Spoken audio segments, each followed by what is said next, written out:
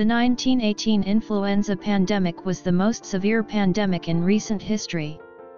It was caused by an H1N1 virus with genes of avian origin. Although there is not universal consensus regarding where the virus originated, it spread worldwide during 1918 to 1919. In the United States, it was first identified in military personnel in spring 1918. It is estimated that about 500 million people, or one-third of the world's population, became infected with this virus.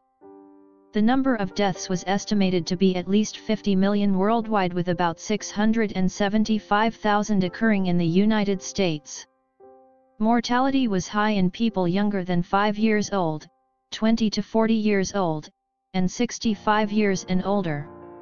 The high mortality in healthy people, including those in the 20 to 40-year age group, was a unique feature of this pandemic.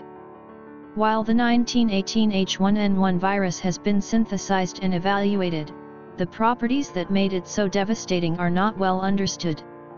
With no vaccine to protect against influenza infection and no antibiotics to treat secondary bacterial infections that can be associated with influenza infections, control efforts worldwide were limited to non-pharmaceutical interventions such as isolation, quarantine, good personal hygiene, use of disinfectants, and limitations of public gatherings, which were applied unevenly.